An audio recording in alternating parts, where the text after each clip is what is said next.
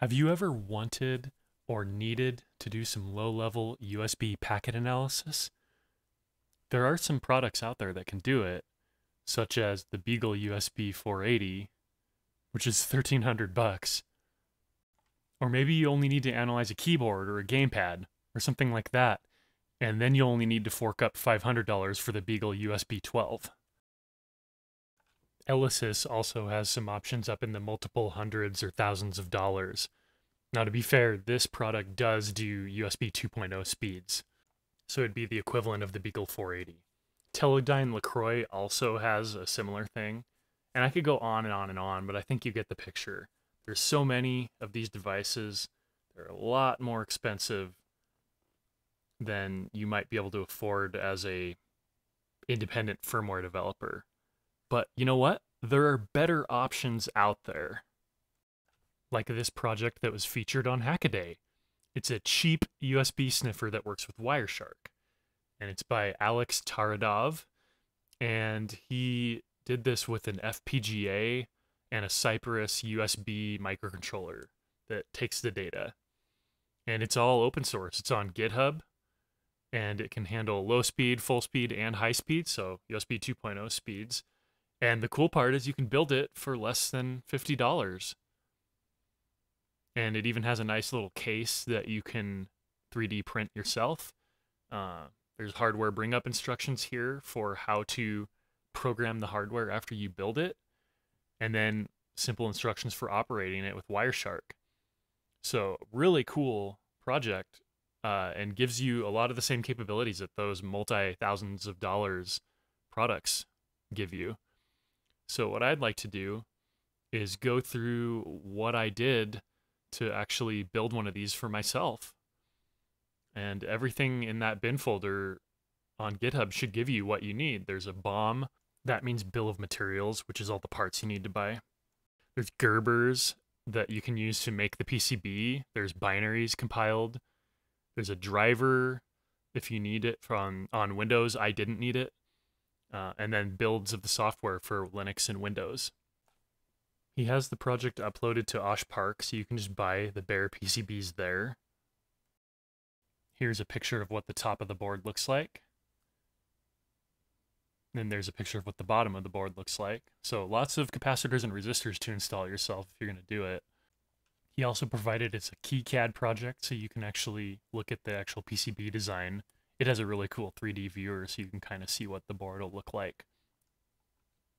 Now, if this would be your first soldering project, I probably wouldn't recommend it. IC4 right here in particular is a QFN package that's going to be pretty difficult to solder yourself. You're going to need a hot air station. IC6 and IC10 are crystals that are also probably going to need hot air to solder. And then you've got IC1 and 9, which are going to need some fine pitch drag soldering probably. Those are a little bit more accessible to do with just a soldering iron. So let's jump in and do this. Let's start with this QFN USB PHY chip. This is probably the most difficult part to solder on the entire project. So what you have to do here is ideally you'd use solder paste, but I'm not going to do that. What I'm going to do is put solder on all the pads, especially that center pad, because that's ground, so you really need that soldered. But the idea is get solder on all of the pads as evenly as you can, and then we'll use hot air to actually solder the chip down. Now, unfortunately, it's pretty hard to get just the right amount of solder on that center pad, and I'm still not that good at it, so you'll probably watch me struggle a little bit with this in the video here. At this point, I have way too much solder on that center pad, so I'm trying to just take some of it off and use it on the other pads. But I'm probably going to have to use some wick here in a minute to really cut down on the amount of solder on that center pad. I'm struggling a little bit here getting solder on all of the pads, but I just need a little more flux, and the flux will make everything flow a lot better.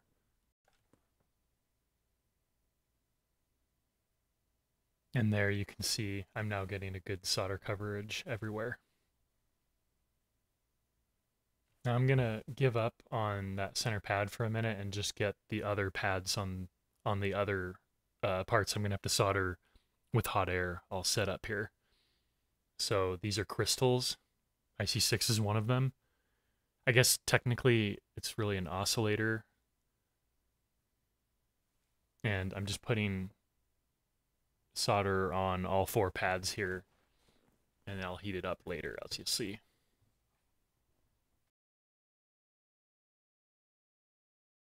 But first, let's get some solder on the 4 pads for this oscillator as well. Just like the last one, all I need to do is just dab a little bit of solder onto each of the 4 pads.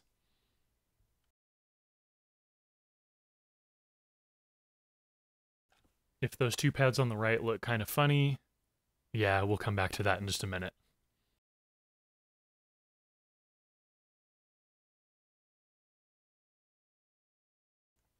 Okay, so now let's try to get some of that extra solder off of the QFN package, because that would be way too much in the middle there.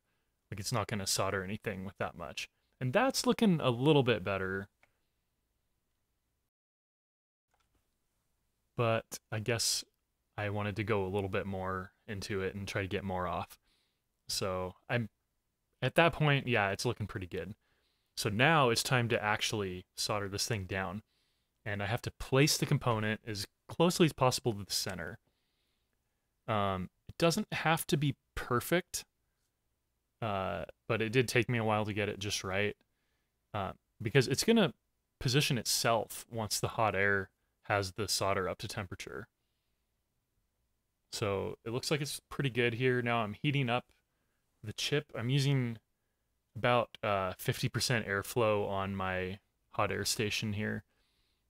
And I'm also on a preheater, which makes it a lot quicker for the hot air to do its job.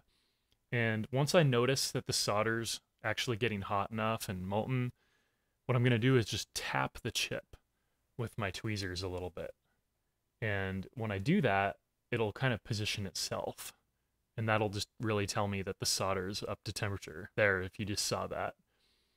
And at that point, I'm pretty happy, so I'm just going to gradually take away the heat and let everything cool down. But that's really the process right there of soldering that QFN. Now let's work on the crystals / oscillators, whatever you want to call them. So I'm going to add a little more flux here, and then put the oscillator in place right on those little blobs of solder that I put on the pads. And just quick reminder, these are really tiny, so it's a little bit harder than it looks to place these. The flux is also sticky, which means that if you get it on your tweezers, they kind of try to stick to the chip. So same process here. I'm just going to heat it up. Again, it's on a preheater, so it's going to be a lot faster than it might otherwise be. And as soon as everything's good, you'll actually kind of see the chip even wiggle a little bit just from the air. But yeah, right there, it kind of popped into place, and every time I tap it, it's popping right back where it should be. So at that point, I know I'm good to go. Gradually take the heat away again, and boom, that chip's soldered. I'll do it one more time here with this one, but here's where we'll run into the situation where I accidentally put too much solder on those rightmost pads. So when I try to put this oscillator on here, it's not going to fit very well, as you're about to see.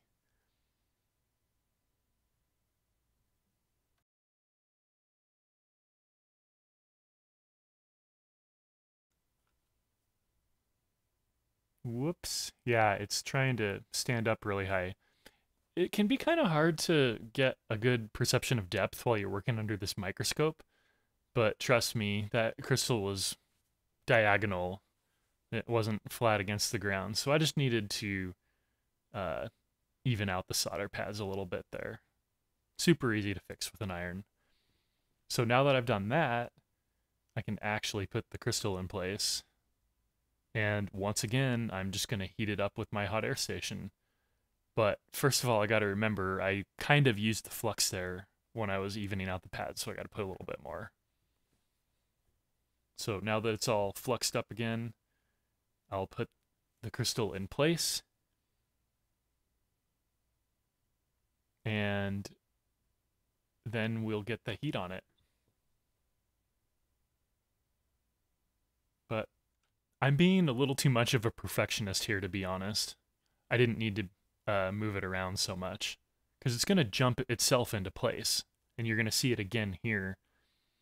Once I'm heating this up, you can even see it kind of moving around with the heat. So at that point, it's all good to go. Again, I'm going to tap it just to really 100% be confident that it's soldering itself. But yeah, it's good. So once again, gradually take the heat off. And the good news now is I am done with the hot air. Those are the 3 parts that I really need hot air to solder. So now what I'm doing is I'm going around the edge of the QFN because it didn't quite solder perfectly. You can see like some of the pins have a little more solder than the others. So what you want to do is really try to even that out. It doesn't always work on all QFNs, by the way. Some QFNs, the pads on the side don't work as actual pads. Like they're not connected to the bottom pads, but in this case they are. And I'm basically just doing drag soldering here along the edge. And yeah, just trying to make all of the connections look good. And drag soldering is super easy. It's all about the flux. If you can get that flux to flow the solder for you, I mean, all you need to do is just put some solder on your iron tip and it just flows. And here's the last little edge here.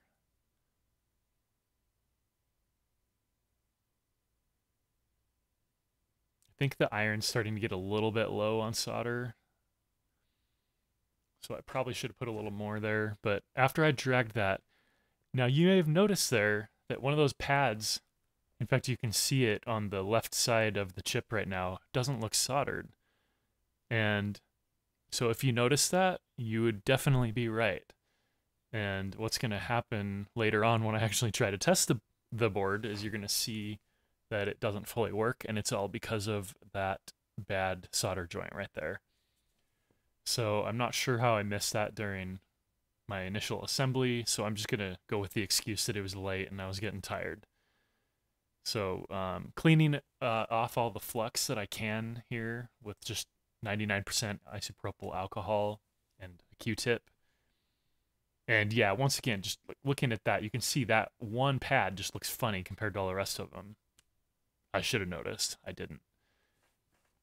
So next, we're going to do the FPGA, which is a big QFP chip.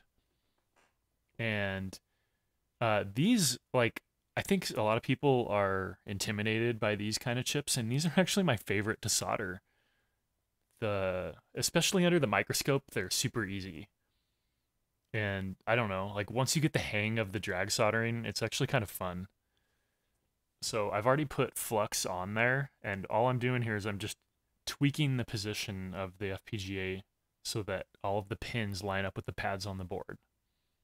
And it's a little bit harder than it looks. Keep in mind that every tiny movement your hand makes is quite a large movement under the microscope. So definitely don't do it if you've been drinking a bunch of coffee. But yeah, that's looking pretty good right now. So now what I'm going to do is just tack down a few pins on 2 corners of the chip so that it's not going to move while I do the rest of the soldering. And you can see that's really ugly there on the right. It doesn't matter because with the drag soldering, I'll completely fix that. So I don't really care too much about being precise here. I just need the thing tacked down so it's not going to move. And the tip I'm using here is a hoof tip that has a concave shape to it so that it holds just a little bit of solder. It makes it a lot easier to do drag soldering. So that's honestly looking pretty good right now. But the perfectionist in me wants it tacked down just a little bit better. So that's what I'm doing now. And now I'm a lot more confident. I just really wanted to make sure that it was tacked down and wasn't going to move. Now, what I do have to do here is put flux back on again. And I haven't always had to do this, and I think I've said this on some of my previous videos, but I tend to do a better job soldering if I put more flux on top after this. And I don't know if it's just because the chips have been exposed to the air or what, but more flux the better. And I like a flux pen. You can also use like the paste flux or whatever that other people use. And I completely screwed up my drag soldering here. I probably shouldn't even be showing this to the world. I accidentally put the iron on the top part of the chip instead of on the pads. So it was like on the top of the legs, and that's not where I was aiming. It's just the depth perception under the microscope makes it hard to see exactly what you're doing. But it's fixable. And I promise the drag soldering will only get better from here. But you just need more flux and you can fix any little mistake you make here. So I'm just going to do drag soldering in the correct position, and you'll see that it goes pretty well from here on out. I just need to fix a little bridge over there, and look at how easy that should have been. Oh, it's not. At this point, I'm just making it worse, so I need to add more flux.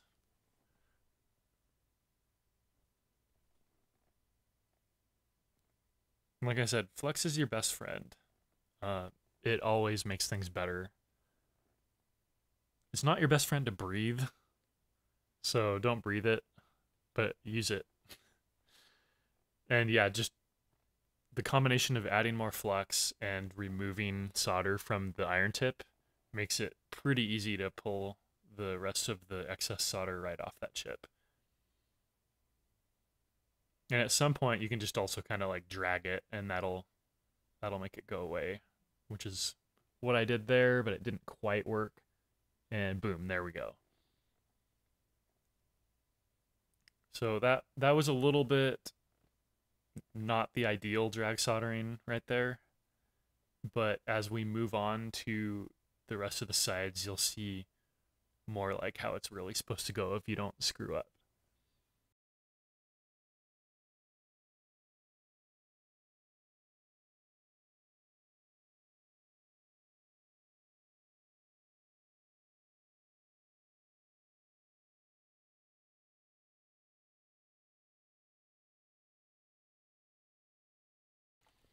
Okay, we'll give it another shot here, and it's going to go a lot better, I promise. So I'm putting a little bit more solder on the iron, and I'm correctly going to put it down near the pad, and boom, look at that. No mistakes, just perfectly dragged right across. So yeah, that initial placement is important. As long as you get that down and you've got plenty of flux, you're in for a treat. I did have a little extra solder from when I tacked it down, but you'll just kind of see that it doesn't matter. Did make the dragging a little bit more difficult because I had too much solder on the iron, but that's pretty easy to fix with the flux. You just kind of have to play with it and get it to do what you want. So you see those 3 bridges, those will just go right away with another little touch of the iron. There we go. And sometimes I just find little things I'm not happy with after I do the dragging, and I can just touch the iron to just fix them up really easily. I think sometimes it's just a reflection of the light I'm using with the microscope, but it doesn't hurt to check. And the last, like, what people would call difficult part to solder is the Cypress USB microcontroller. So this is like a chip that allows you to basically make a high-speed USB device. So a USB 2.0 device with pretty good speeds. So it's basically taking the USB data that the FPGA has decoded along with the PHY, and then sending it off to the computer. off to your computer that's recording the sniffed data, I should say. And this is really no different from the QFP chip I just did. It's just that there's only two ends to it. So again, I'm going to tack two corners down. Doesn't have to be perfect. And then once they're tacked down, I'll reflux it and then do drag soldering again. I think I was being a little bit of a perfectionist on the positioning of the chip at this point, but it's fine. So here we go.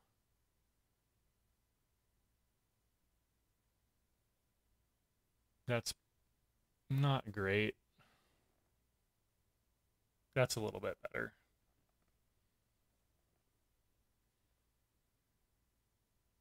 And then same thing on this corner. Just gonna tack it down.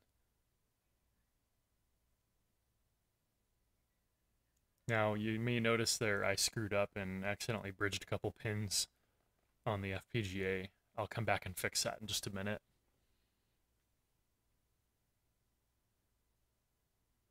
And once again, like I said, I'm going to put flux on top again. Just more flux the better. And once I've done that, all I have to do is just drag solder this.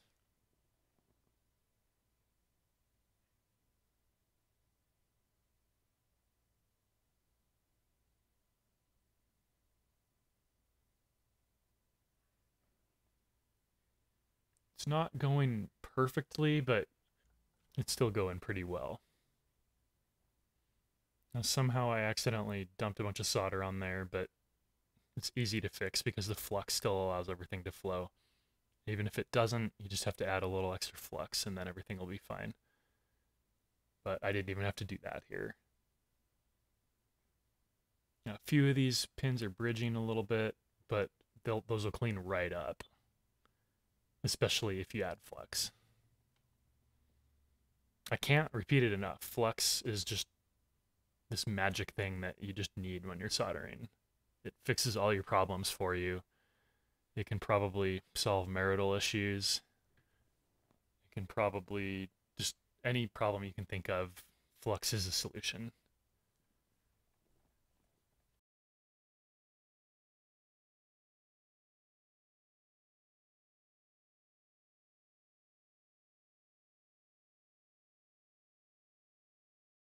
And here we go again on this side of the chip.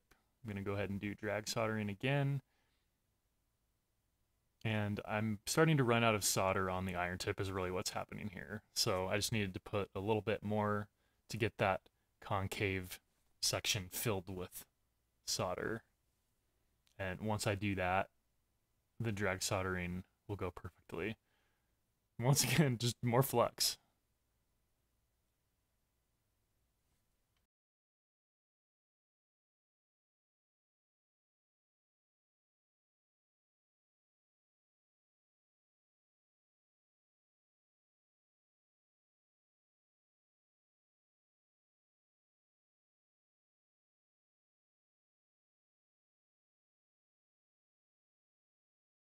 There are a few sections here that look like they're going to bridge, but if you go over it again, they'll just fix themselves.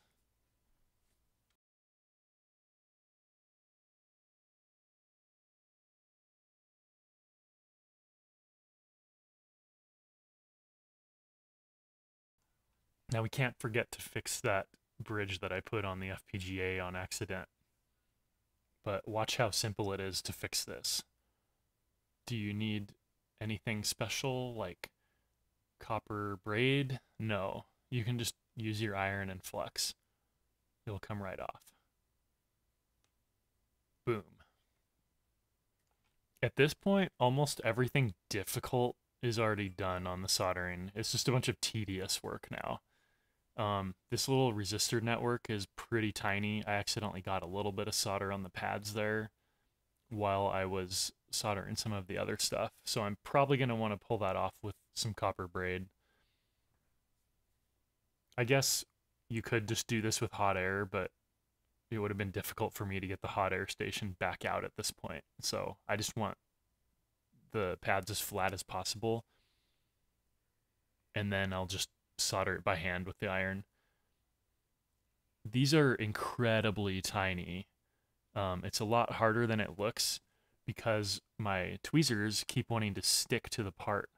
So what I'm doing here is carefully guiding it into place while also making sure that it's not going to stick to the tweezer and just pull it right away. One trick here is you can put the tweezers in alcohol to make them quit grabbing on. But it really comes down to I just got to hold this part in place with the tweezers while I solder down a few of the pins. It's kind of just the same thing as tacking down the larger chips. You just got to get it to stay in place, and then once it's in place, soldering the rest of it's a lot easier.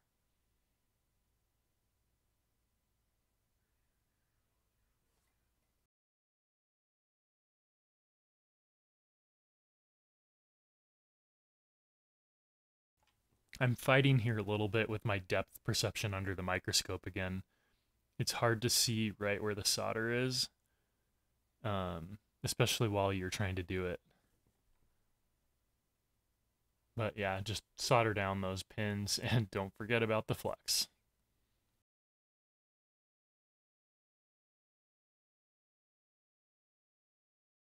You only need a tiny, tiny, tiny amount of solder here, so just what you have stuck on your iron tip is usually good enough. You don't need to actually use the wire.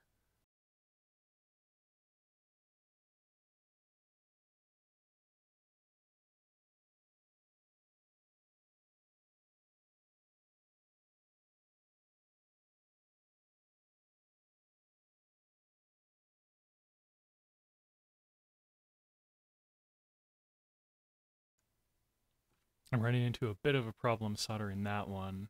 I think it's because I just don't have enough solder on my iron.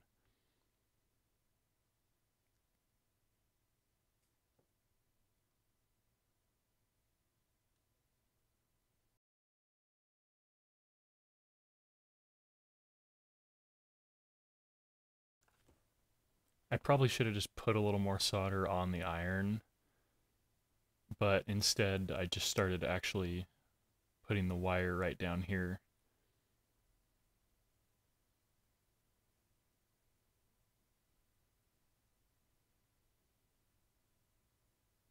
Eventually it caught on and flowed nicely. Now I'm gonna do the EEPROM, and this is a pretty simple one, but first I accidentally got a little blob of solder onto that pad, and it's in the way. It's preventing me from putting the chip on there. So I'm just using my iron to flatten it out a little bit. This is super easy to install. Just put it in place, tack down some legs, and you're done.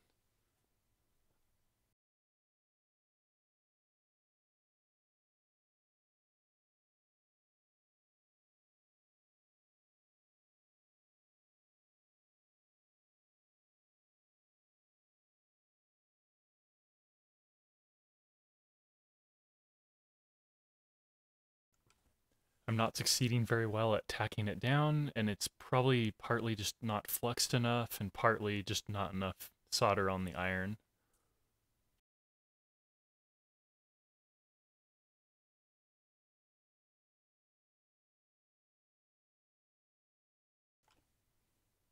These legs on this chip are big enough that I can just put the solder right there as I'm trying to solder each leg.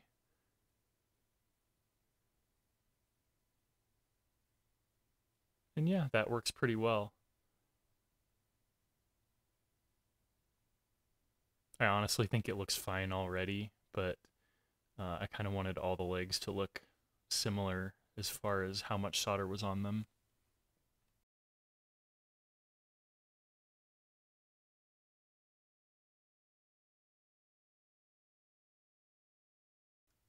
And over on this side, it's just more of the same thing.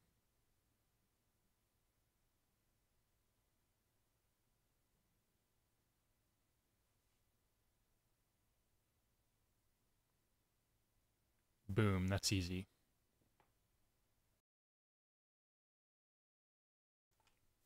these little chips right here are comparators. I think they're being used to detect different voltage levels on the data pins, because especially on high-speed devices, there's some weird voltage levels that can mean different things. They're pretty straightforward to solder. The main trickiness is just they're so tiny, and again, just like making sure that your tweezers don't stick to the chip and pull them away, which is kind of what happened right there when I was trying to position them. I had them in a perfect spot. I don't know what I was doing. But yeah, once you're holding it down, it doesn't need much solder. You can kind of just solder all of one side at a time. Just like that. You can just do that with all the chips, and the other side will be super easy to solder, because with 4 legs on the right side already soldered down, it'll make soldering the left side really easy.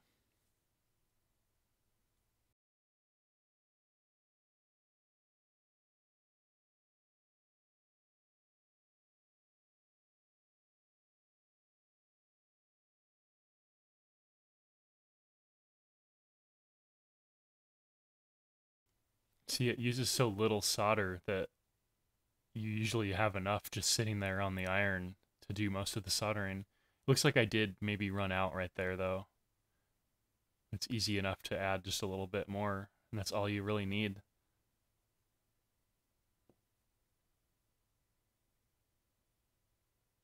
One more chip here. I had to rotate the board because it was the part was oriented the wrong way, and it's easier just to spin the board around rather than try to flip the chip around.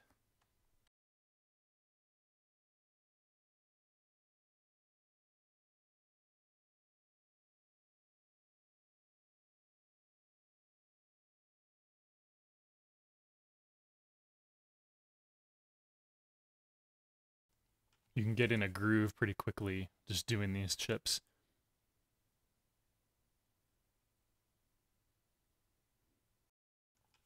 At this point, I'm putting a little more solder on the iron because I'm running out again.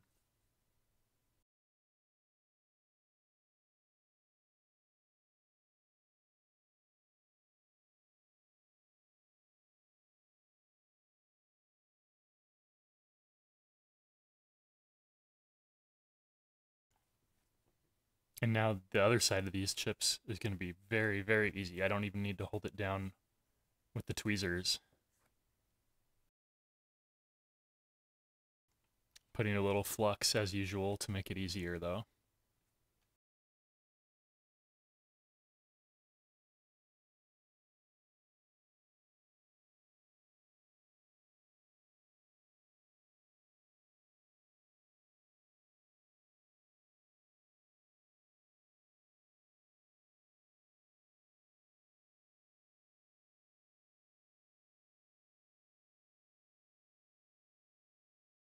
And that's the comparators. Okay, now let's move on to the 603 capacitors and resistors. The way that I like to do these is put solder on one side, like I just did there and like I'm doing here now. You'll notice that it's taking a little bit of heat to do that because that's a ground pin.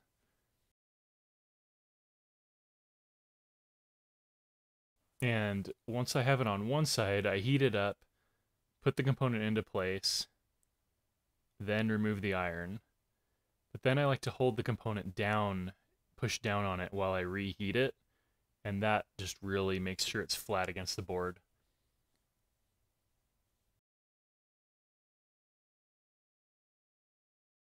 Here's another example on C20 where I'm going to do the same thing.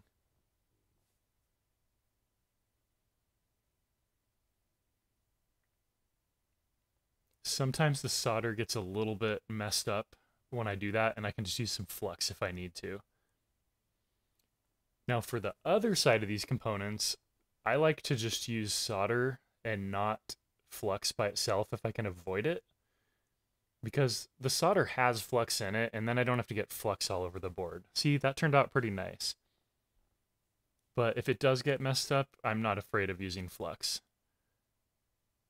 I just don't want to if I don't have to. Boom, that looks pretty nice too. So I'm not going to show the process of doing every single one of these 603 components, because that would just be a waste of time. See there, I wasn't super happy with how that looked, so I just used a little bit of solder to get a little bit extra flux, just to really make that joint look better. So there's a zillion of these LEDs and resistors and capacitors that are going on. Super easy to solder, just really, really tedious. It's all the same process, so I'm just zooming through there. And once these are all done, the top of the board will essentially be done. I'm doing the USB connectors last, just because they're going to be a little bit more difficult than all the other components. And the other reason is, if I put them on first, it's going to make it harder to have the board upside down.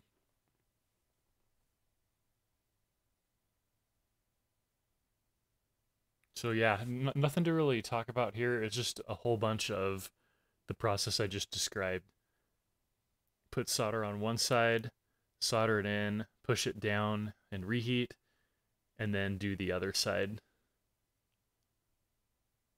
A lot of people like to just dab flux all over everything during this part, and it doesn't hurt anything, but I like to avoid it if I can. Okay, now we're on the bottom side of the board, and this is another one of the resistor networks. I've already shown how to do this. It's just the same thing. It's the exact same part. And the bottom of the board is actually pretty simple. There aren't really any crazy components on it. I'd say this is probably the most difficult component on the bottom right here.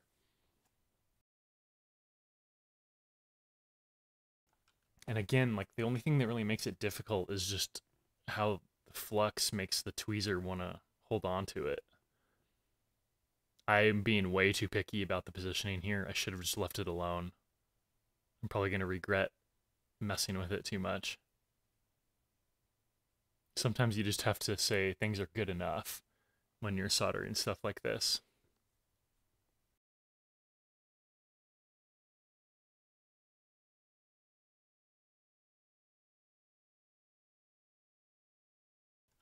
I'm just going to get some pins tacked down, but you'll notice I'm struggling a little bit with that. I guess I'm kind of doing drag soldering there. And yes, that's ugly, super ugly, and don't worry, I'll fix that with flux.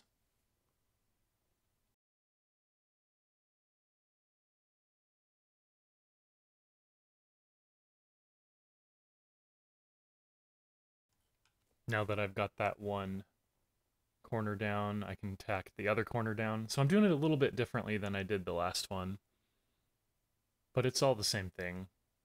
Now I can just touch each little pin individually on the side and get a tiny bit of solder to flow off of the iron each time. There, just like that. I think I did a better job on this one than I did on the last one on the top side of the board. And I'll even just fix that one joint up right there. It'll need a little more flux to really fix it. Looks like I ran out of solder too.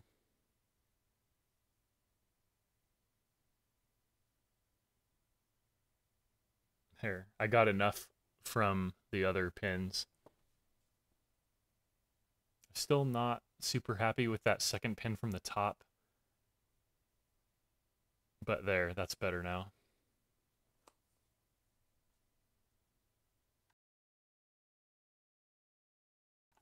Okay, now we have to do a diode. These are really simple to solder. It's kind of the same process as the capacitors and resistors. I just put solder on one pad and then heat it up and get the diode there. There's probably a ton of different ways that people solder these. That's just the way that I do it. And ideally, I would push down on it like I do with the capacitors and resistors, but the board's rocking around so much because of the components on the top side that I don't want to risk it. And I know that I'm soldering it just fine. I really should have been using a board holder or something like that to avoid it from rocking so much.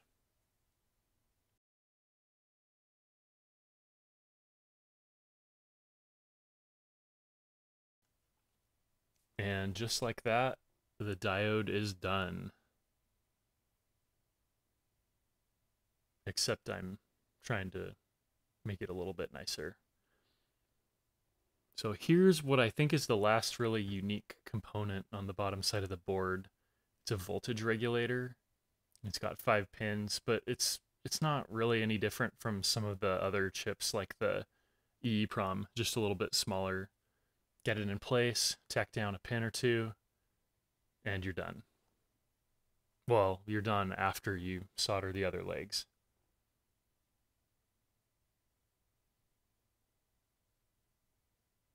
Yeah, so I got one pin tacked down, kind of failed to tack down the other one, but it's easy enough to just rotate the board around and get the other sides.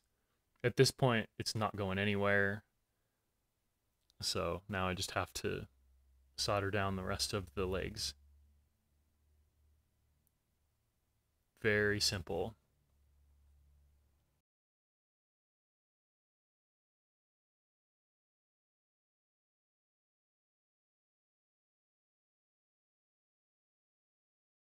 The rest of the bottom side of the board is just a bunch of resistors and capacitors.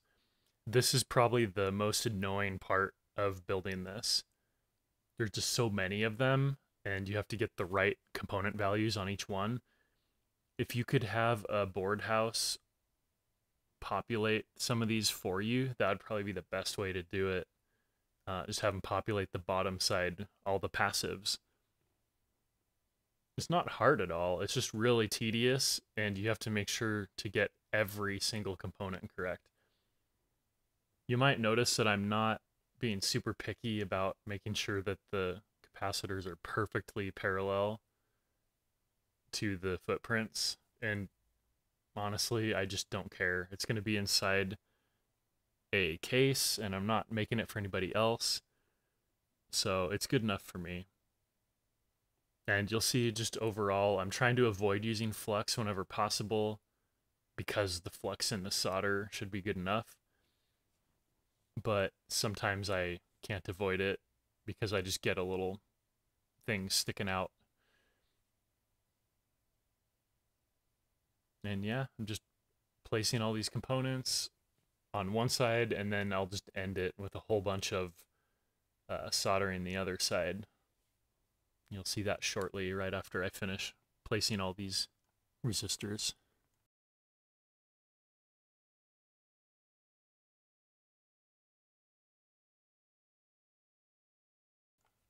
There's definitely going to be some solder joints that you're going to see here that look less than ideal. And again, it's just kind of like a situation for me of I don't really care. It's good enough for what I need. And yes, I probably could have done a cleaner job, but once you're having to do 20, 30 of these things, you just want to be done with it.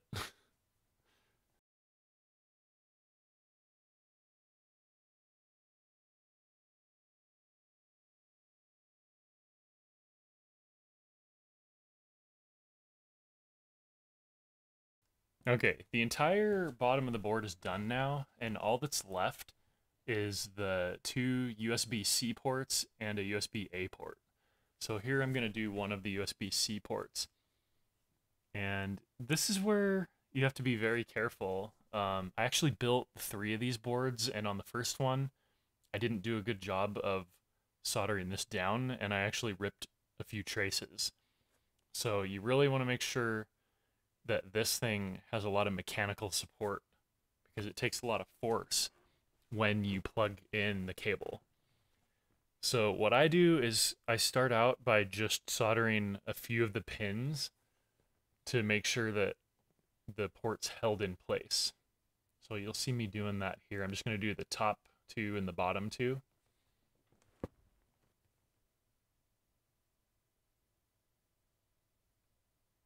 And that's good enough for now. Now I want to really make sure it's held in place. So I turn it upside down. Now these pins don't go all the way through the board. So I'm just filling in solder on the bottom side. But just doing it on the bottom side is not going to be enough. I made that mistake on my first board, and it ripped off as soon as I tried to plug a cable in. So yes, you can fill in this bottom part, but it's not enough mechanical support. You also need to solder the top side, and that's what I'm doing right here. You really don't want to skimp here. You got to make sure it's got good mechanical support.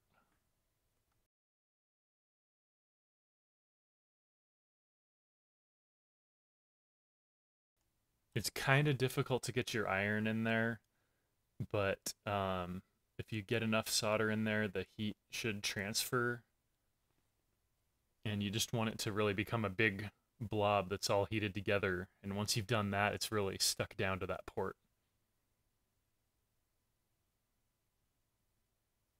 You might want to try switching to a slightly smaller tip like the one that I have here, but you don't want it too small. A lot of mistakes that people make are due to using just way too small of a soldering tip. You want to use the largest tip that you can use because it's going to do a better job of transferring heat.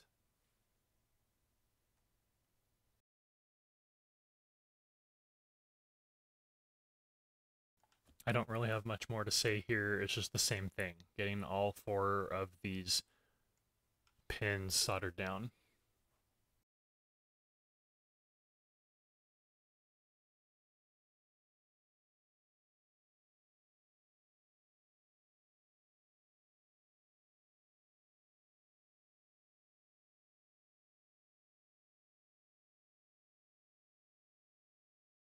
Sometimes when you're soldering, it just makes more sense to rotate the board so that you can make better contact. And that's the situation I was in right there.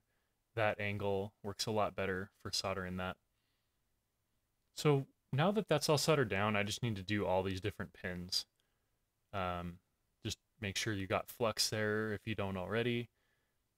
And it's basically just letting the flux take the solder right off your iron. There's nothing to it, really.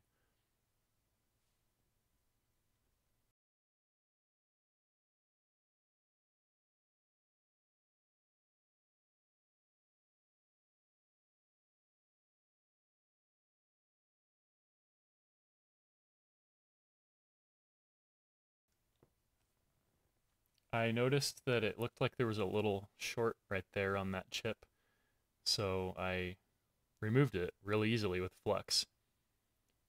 Here's another USB-C port. There's not really a whole lot to show here, so I'm just gonna zip right through this really fast.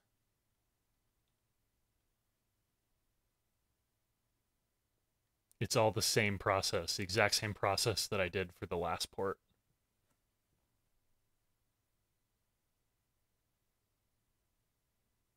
I just can't stress enough, you really need to make sure that that port is attached strongly to the board. And yeah, let the flux do its magic.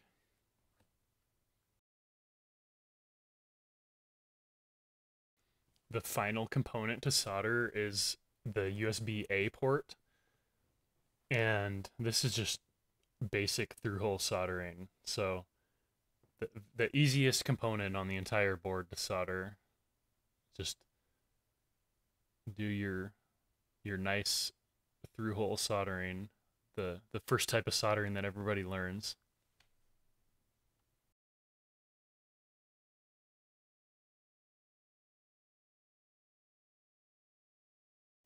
I see a lot of people put flux on the board for soldering like this, and it's just not necessary. I guess maybe if your solder is way expired and the flux doesn't work in it anymore. But if you have even like barely expired solder, it's going to be fine. the flux in the solder is plenty for little through-hole stuff like that.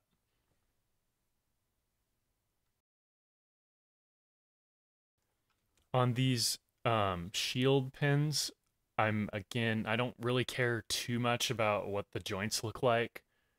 All I'm caring about is that it's really mechanically holding it in place. It may be good for there actually to be an electrical connection to ground there.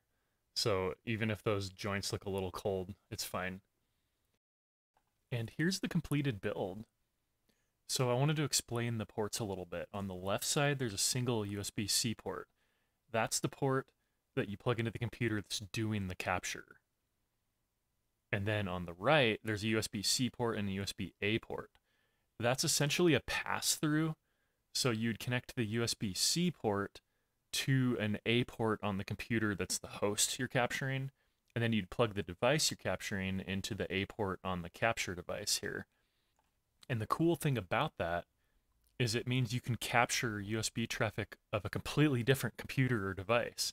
So I could use this to sniff USB traffic on like a classic Mac or like a Windows 98 computer, even though they can't run the actual capture software with Wireshark.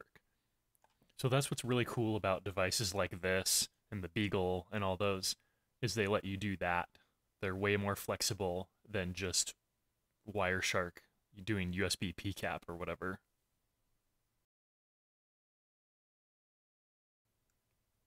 So now that I've got this thing all built, let's try to program it. So I'm going to plug it in over USB, and you'll see that it did show up as a USB device. So the first step is to program the SRAM in the Cypress chip with the USB sniffer.bin file. And I did that, and that actually caused it to disconnect and reconnect as a USB device. And now it's got the correct name. The next step here is to program the EEPROM chip with the same contents, so that way it'll automatically come up correctly at every power cycle. And I think I actually power cycled the board here just to show that. You'll see that it came up as a USB sniffer automatically. Now we need to program the FPGA. So all this is stuff that Alex designed, super easy, just a few little commands you run on the command line. I think on Windows it's pretty much the same thing. And there, it's all programmed. So he also made a little test to make sure that you're getting good performance out of the data transfer. And I run the test, I'm getting about 45 megabytes per second, which is right in the range that he said it should be. So at this point, I'm feeling pretty good about this build, and I'm ready to test this out. So the instructions say that you need to copy the binary into a specific folder that Wireshark wants to see it in. And it's XCAP, so it's a mechanism that Wireshark has to add plugins automatically. So I copied it in there, and now if I launch Wireshark, by the way, you should probably install it from like a PPA that's newer if you're on Ubuntu. So I'm just going to set it for a low speed capture. You do have to say what kind of capture you're doing, like what type of device you're listening for. And then fold empty frames, that's if you want to get rid of a bunch of useless junk in your capture, which may be useful in certain cases, but usually you don't care about empty frames.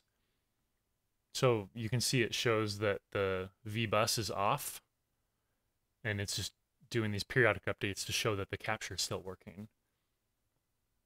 So as soon as I plug in a device, what should happen is it'll actually recognize all the USB packets being transferred when I plug it in.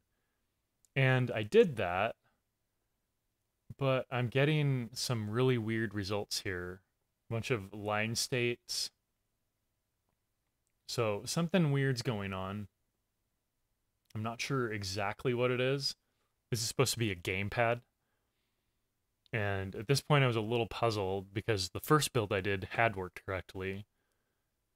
So I went back and looked at the board, and you may remember that I screwed up that one pin. It looked funny compared to the others, the third from the left. And yeah, looking at it from that angle, you can see it's not making good solder contact there. There may even be a small little short on the two pins next to it. But basically, all I need to do here is a little more drag soldering to really make sure that I've got a good connection on all these pins. So, plenty of flux. Recheck that, and that's looking a lot better now. Definitely is making a connection now. Now let's retest that. So I've got the sniffer hooked up to my computer. You can see it says VBus on because I now have power. And there's my game controller. I'm going to go ahead and plug it in. And now you're seeing data packets. You see it alternating between data 0 and data 1. You're seeing all the raw, the in, the AX. If there were NACs, you'd see those too. You're seeing the keep alive. You're seeing that it's folding 7 empty frames because I believe the polling rate only needs to poll every 8 frames on this particular device. So this is information that you wouldn't have access to if you were just doing normal software USB sniffing with Wireshark. Now, do most people need access to this information? Probably not. But for somebody that's a firmware developer or maybe a device driver developer or just like anything really low level USB, you're going to be able to get way more detailed information with this than you could just by using like USB PCAP on Windows or the equivalent on Linux. And the cool thing is that Wireshark also does some parsing of the packet contents. Like if you do a flash drive, it'll parse some of the mass storage packets. And some of the other devices, like the Elysis ones, actually charge extra just for that capability. Like you have to have the multi-$1,000 version just to do some of the HID, mass storage, etc. type of parsing. So from that perspective, this is a really, really good deal. You can see right here, it's actually parsing the USB HID data, showing which buttons are pressed and which ones aren't.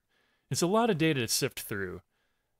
So like you wouldn't necessarily want to do this if you're looking at higher level transfers, but if you're developing firmware for a device and trying to figure out why something doesn't work randomly, you might be able to track down some kind of an issue, or maybe you're not toggling between data 0 and data 1 as you should be. Or, I don't know, maybe something's screwed up where it's calculating a bad checksum occasionally. That's the kind of stuff that this sniffer is going to be really useful for. So it's going to be a great tool for anybody working on USB devices to have access to. And I know I said earlier that it's less than $50. It's probably going to be a little bit more once you factor in things like shipping, the cost of the PCBs, the cost for making the enclosure. But it's still going to be well less than $100 to make one. I think, not including shipping, I spent about $150 to make 3 of them, and that included the Oshpark PCBs. If you're going to build one, you might as well just build 3, since Oshpark can give you 3 boards for a really good price. And of course, here's my 3D print of the actual enclosure. It's this is a Monoprice Mini Delta printer, and it's definitely not a fancy printer, but you don't need a fancy printer to print the case. You just need something that can do a big enough print.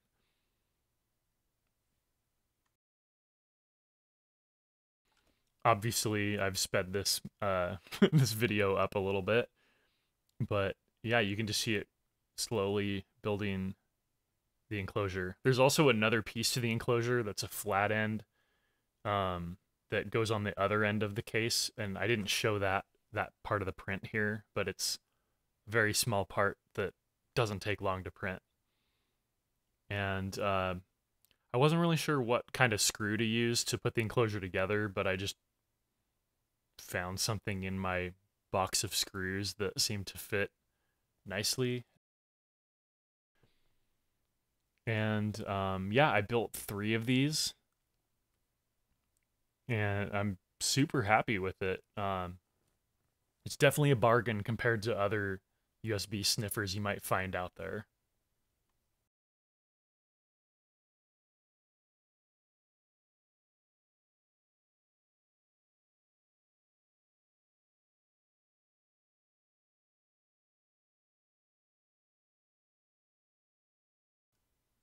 Shout out to Wham Bam for their awesome build surfaces. Here's a little view inside the enclosure. Here's how I put it together. You just slide the completed board, there it is by the way, into the enclosure. There is a hole for a 2-pin connector I didn't populate, which is for a trigger, which is like if you want to trigger right when you want your USB capture to start. I didn't see myself needing that, but it's easy to populate. So just stick that in there. It was a little bit tricky to get it to go in all the way and line up with the hole for the USB-C port, but I did get it. And then the other little piece just snaps right on there. And yeah, I guess maybe I didn't actually have the screws in my completed units at this point, but I did find a little screw that I could screw in there that held the case on tight. And that's the final build. Thank you, Alex, for designing this amazing open source project. I'd highly recommend it.